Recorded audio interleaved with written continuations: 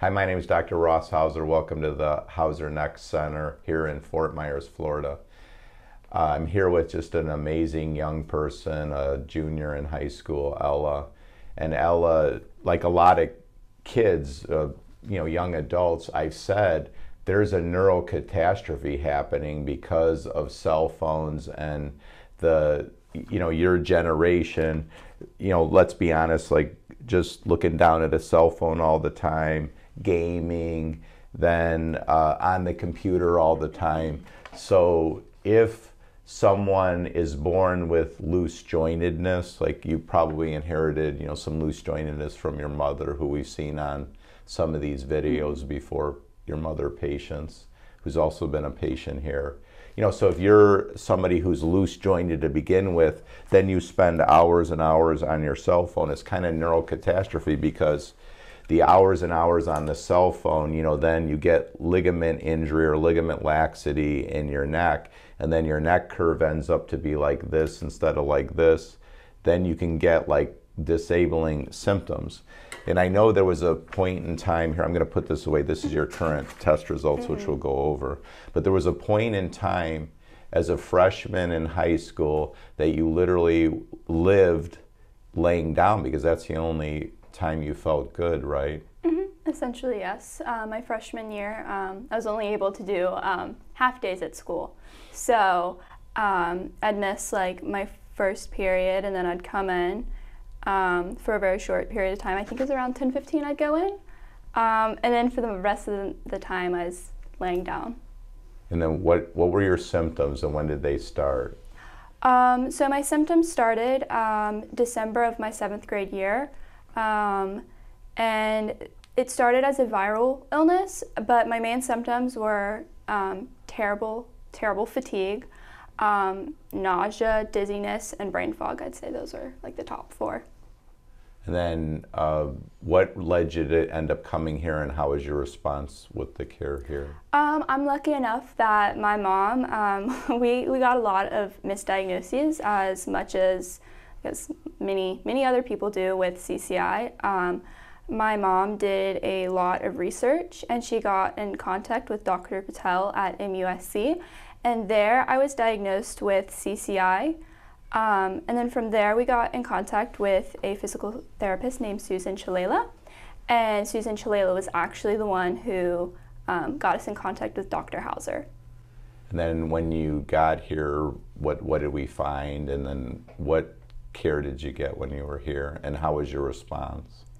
Well, once we were here, the main thing we found was the impact it had on my nerves, specifically the vagus nerve, I believe it was. I can't remember all of the details, it's been a while.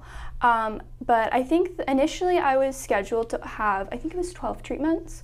I ended up doing 4, so I did respond very, very well. I started with just the dextrose, we did the manganese, and then we also did the PRP once. And just the difference it made for me, like even after 1, was amazing. Like I remember waking up after like my first treatment, and I was just already so much more energetic and like clear-headed, and it was amazing. And then after the 4 treatments, did you go back to school full-time, and what happened then? Yeah, so I continued at the school I was at, which was a private school. It was a little bit more of a relaxed environment.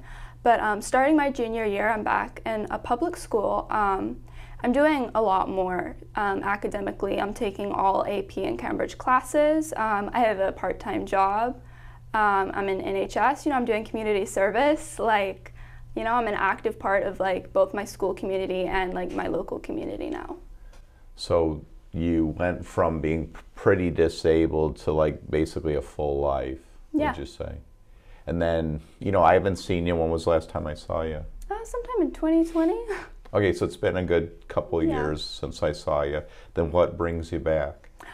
This is mostly for a touch-up. I've been having just some mild brain fog, some more fatigue. I've been having a lot of headache, especially like in the afternoons. Again, I've been having some issues with the like loss of sensation of pain in my hands and feet again.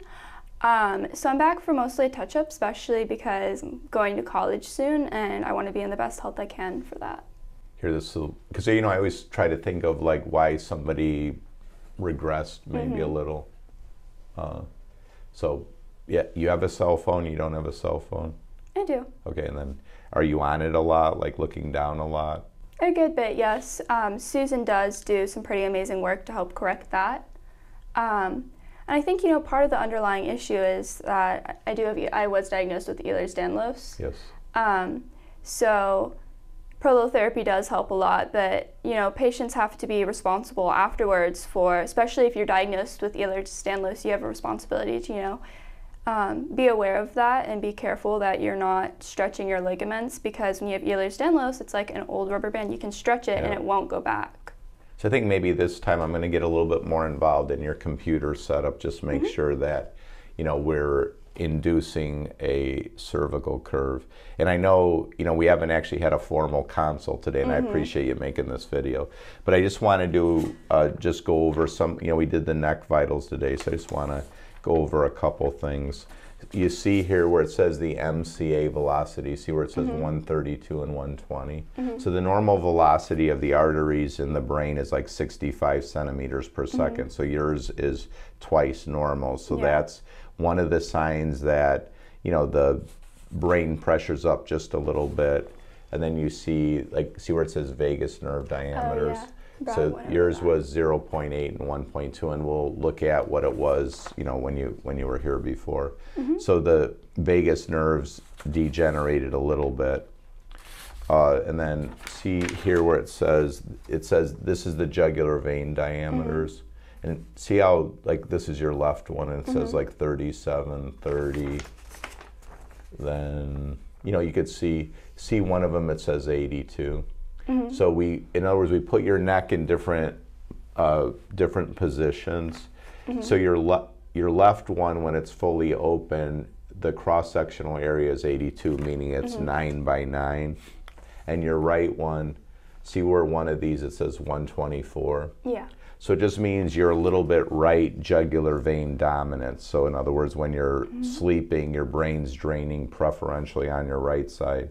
But you could clearly see by this that in many different neck positions, the jugular vein is closed. So we'll go over exactly what's your best sleeping position, and when you're upright, what's going to be the best position of your neck. So give you an example. So me, I have a styloid on my right. So me, when I'm upright, if I am extended a little bit and maybe just look a little bit to the left, then my right jugular vein's more open. So sometimes it's not just don't look down and instead look up. Because let's be honest, like most of us, man, we're just so addicted to the cell phone. Sometimes it actually is that you have to rotate your head a little bit, just to, basically based on your physiology. And sometimes we forget that sleep is actually to cleanse and restore or repair the brain. Because when you came, that was one of your main things too. You were just, you had said to me, the fatigue was unbelievable. And that's right when you came a few years ago, it was all you could do is lay down. And did you feel after the 4 visits you got all your brain function back, or 95%? I'd say at least 95. Okay, and then now you're back. Has some of that dropped a little? Or you feel that's still... Yeah, I'd say it's dropped a little. I've also noticed that while in school, it is a little harder to keep my focus, and I guess my stamina for how energetic I feel. Usually I'm at my peak first through second period, and it's a little downhill from there, harder to concentrate. Because my brain fog just kind of increases through the day. Can I ask you something? This is really for my own benefit. Is I had 2 teenagers as new patients this week. Then one of them, they couldn't even get through the treatment, even though I gave them medicines. Okay, so they couldn't even get through the treatment. So the parents and the patient agrees I got to give them IV sedation to get through the treatment. Then I had another new patient who I gave her medicine, but man, it was even difficult to get her through it. Mm-hmm. You know, so I guess my question to you is, like, how did you do it? Like, you know, like, in other words, you were even younger, than the one. So can you explain, like, I mean, obviously, you know, and I'm not trying to put you on the spot, but you got through it. So is it, you know, because it is a painful procedure. Mm-hmm. I really don't think it was that remarkable. Okay. I think that everyone, part of it is I do have a higher pain tolerance, but I think another part of it is really like your mentality, I guess. I just kind of get myself in a headspace where I'm just relaxed, and I find it best to just kind of close your eyes and you just let all of your tension like go out. I like imagine it going out of like my fingertips kind of. And then I know, like, you're fast. It's not going to take more, like, than 8 minutes, really.